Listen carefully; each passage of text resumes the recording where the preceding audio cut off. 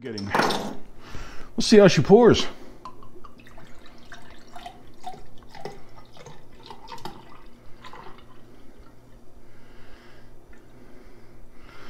All right. Even yeah, it was either that or OG. What's an OG? Hi, this is Redneck Ramblings. Thanks for tuning in. Today we have what I hope is a very unique beer. This is a English barley wine. It's OG 1111. It is brewed and bottled by, I'm going to butcher that name, Birra del Carrobiolo in Italy. And it's brewed AD 2015, refermented. 13% alcohol by volume. 75 IBUs. Interesting looking bottle. And I only have one of these. So, good or bad, this is the review you're getting. Let's see how she pours.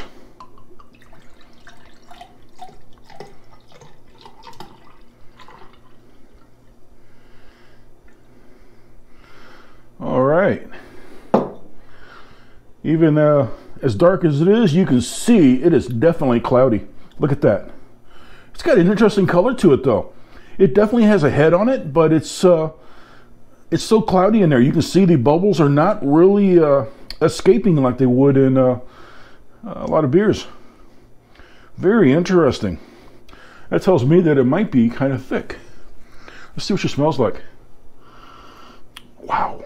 It almost has a it definitely has kind of a whiskey odor to it. Now, I don't know what they age these in. I don't know if this is a bourbon barrel aged or not, but it is technically an ale. Let's sample it.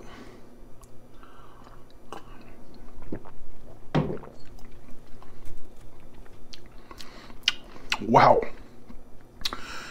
That is a very unique flavor.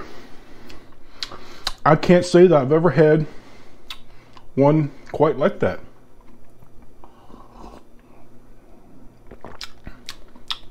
And if you're watching it, it means I liked it. It's sweet, but not overly sweet. It definitely has a, I don't want to say a bourbon over flavor because it's not bourbon.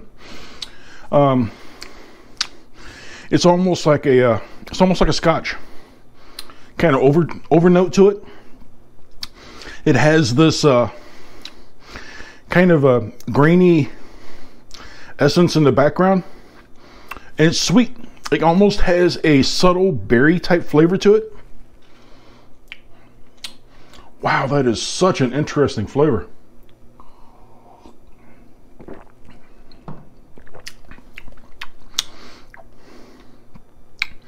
Wow. There's just so much in that. There's so much flavor in that. Ale product of Italy, and I think it actually tells you here who imported it. I thought it did. Here we go. Imported by United International out of Connecticut. Interesting. I'll tell you what, I'm glad they imported it. That is such a complex beer. Man.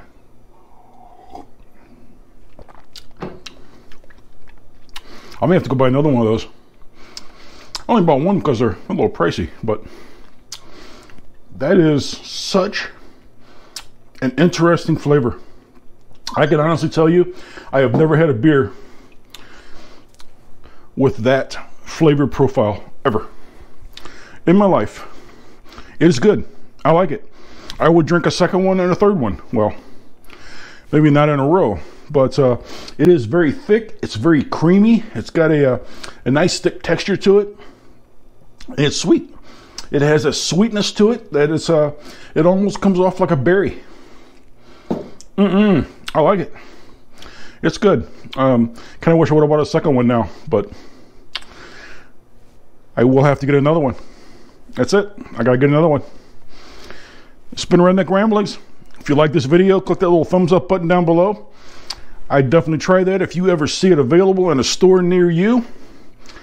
And click on the subscribe button if you are not subscribed, and there's a little bell icon to be notified.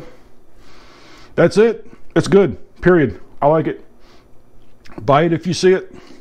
It is not widely available. Made in Italy. Thank you, and you have a good night. So ill. OG motherfucker.